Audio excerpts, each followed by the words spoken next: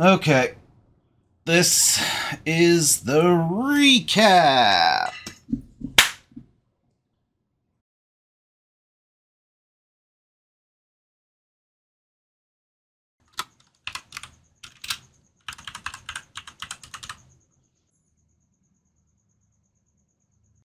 Okay, after one hell of a rabbit hole, let's get back to this shenanigans.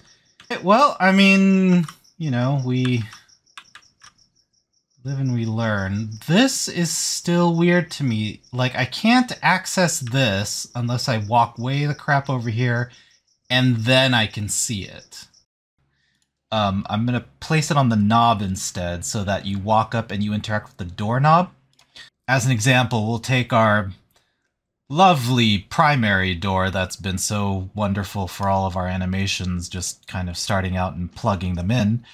We're going to copy this udon behavior. We're actually going to go one more down in the hierarchy, and we're going to just sort of put it back. So I'm just waiting around for my ride. My dad to come and pick me up so we can start the tasks and the assistants up in LA.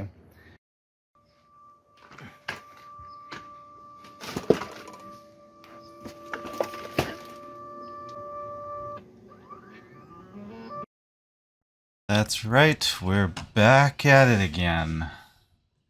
So this time I'm going to try a different angle, a different tact to this closet door. So what if we just don't use the mesh collider? What if instead I make my own?